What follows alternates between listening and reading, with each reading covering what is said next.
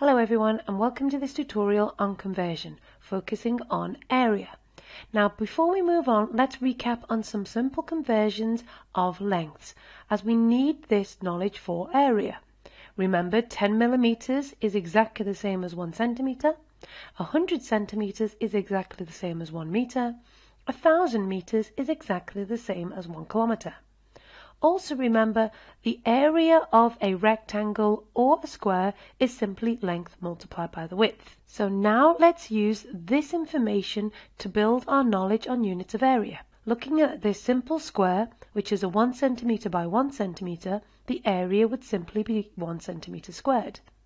Now converting these units, I'm going to use millimeters. So that means I know 1 centimeter is the same as 10 millimeters. 1 centimeter is the same as 10 millimeters, and look at the area. The area is 10 times 10, which is 100 millimeters squared. So that means 1 centimeter squared is exactly the same as 100 millimeters squared. We can apply the same thing to meters. So looking at this square, which is a 1 meter by 1 meter, let's rewrite the exact same square but in centimeters. Well, it would be 100 centimeters by 100 centimeters. So the area in centimeters squared would be 10,000 centimeters squared. So you can see these conversions of our units of area. 1 centimeter squared is exactly the same as 100 millimeters squared. 1 meter squared is exactly the same as 10,000 centimeters squared. And 1 kilometer squared, well, if you know 1,000 meters is 1 kilometer, 1,000 times 1,000 would give me 1 million meters squared. So now we've quickly gone through the units of area, let's see if we can put it to a question. Here the past exam question wants us to change 3 meters squared to centimeters squared. Well, I know that 100 centimeters is 1 meter. So multiplying our 3 by 100 and 100 makes 30,000 centimeters squared. So therefore, 3 meters squared is exactly the same as 30,000 centimeters squared. Now let's have a look at 5,000 millimeters squared and changing it to centimeters squared. Well, I know 10 millimeters is 1 centimeter. So therefore, changing 5,000 millimeters squared to centimeters means I need to divide by 10 and divide by another 10. Which gives me 50 centimeters squared.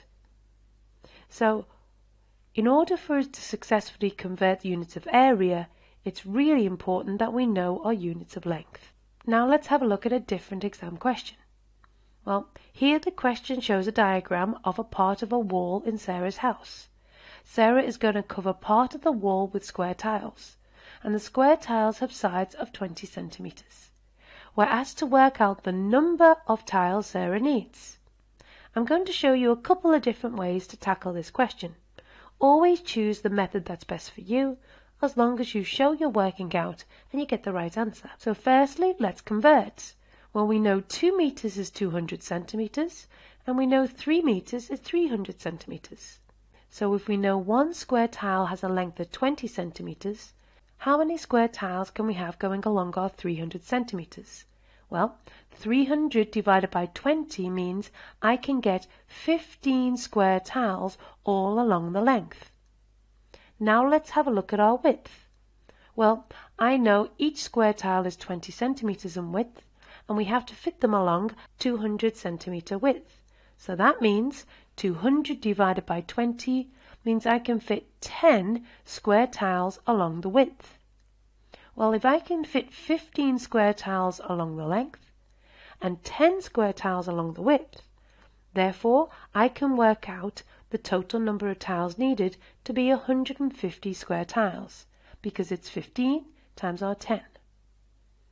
Now I'm going to show you another way. An alternative way would simply to work out the area. Well, we know the total area of Sarah's wall is 300 times 200, which is 60,000 centimeters squared.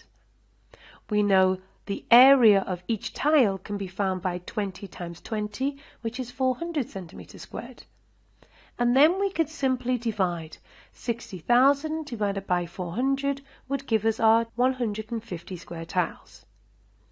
This is an alternative way, but there's quite a few calculations here and it is quite difficult in a non-calculator exam. This method is a little bit easier and deals with smaller numbers. So in conclusion, when dealing with conversion with particular area or volume, make sure you know your units of length. If you liked this video, please give us a thumbs up. Leave your comments down below and subscribe to this channel so you'll be the first to know when we release our next videos.